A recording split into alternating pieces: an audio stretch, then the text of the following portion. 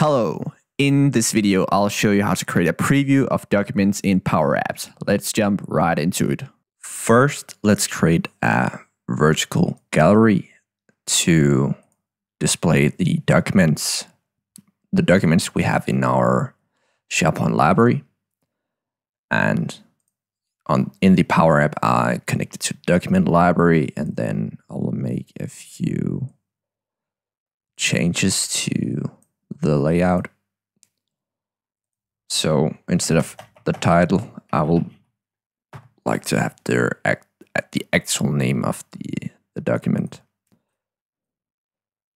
So like that, delete the image. And then on the right hand side, I will insert a image control.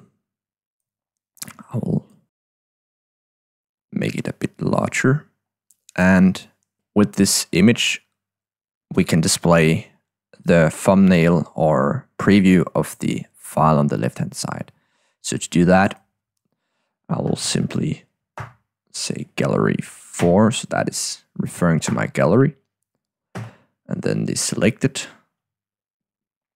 And then I can choose thumbnail and then choose the size of my thumbnail. As you can see, it displays a thumbnail of the Excel file. If I choose another one, it will select the thumbnail of the other file. So that's how you can create a simple document preview in a Power App. I hope you enjoyed the video, and until next time, stay awesome and build awesome apps.